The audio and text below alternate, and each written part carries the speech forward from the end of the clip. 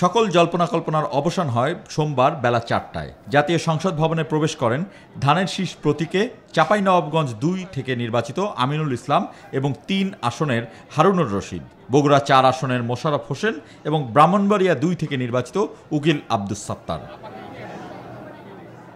শপথ নেয়ার আগে জানিয়ে যান ভারপ্রাপ্ত চেয়ারম্যান তারেক রহমানের নির্দেশেই শপথ নিতে আসলেন তারা। আমাদের মাননীয় ভারপ্রাপ্ত চেয়ারম্যান তারেক রহমানের নির্দেশক্রমেই আমরা আজকে শপথ গ্রহণের জন্য সংসদ ভবনে আমরা প্রবেশ করতে যাচ্ছি। দেশে সরকার থাকবে, সুশাসন থাকবে না, দেশে সরকার থাকবে, আইনের শাসন থাকবে না, এই কথাগুলো আজকে পার্লামেন্টে বলার জন্য আমরা যাচ্ছি ইনশাল্লাহ।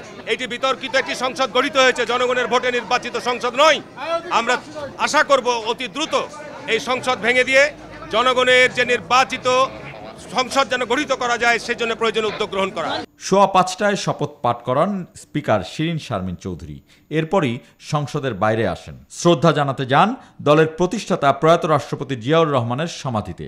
এখানে বলেন খালেদা জিয়ার মুক্তি চাওয়াই হবে অধিবেশনে যোগ দিয়ে তাদের প্রধান লক্ষ্য। উনাকে সরকার হস্তক্ষেপ করে উনাকে উচ্চ আদালতে জামিন বন্ধ করে রেখেছেন। আমরা অবশ্যই বলবো যে মামলাটি তার বিরুদ্ধে সাজা দেওয়া হয়েছে এটি মিথ্যা, ফরমায়েশি রায়, এবং আমরা তার অতি সত্বর মুক্তি দাবি করছি।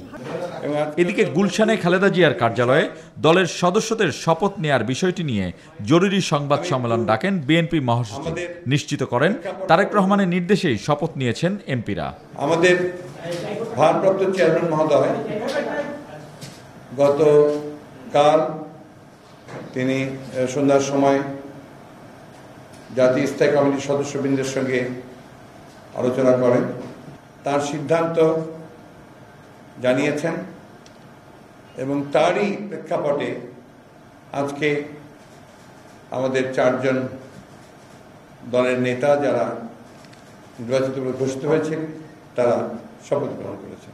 তবে নিজের শপথ নেয়ার বিষয়টি এখনও নিশ্চিত করেননি বিএনপি মহাসচিব। চেয়ারপারসনের যে বক্তব্য সেটা আপনাদের সামনে। তৌহিদ শান্ত, নিউজ 24, ঢাকা।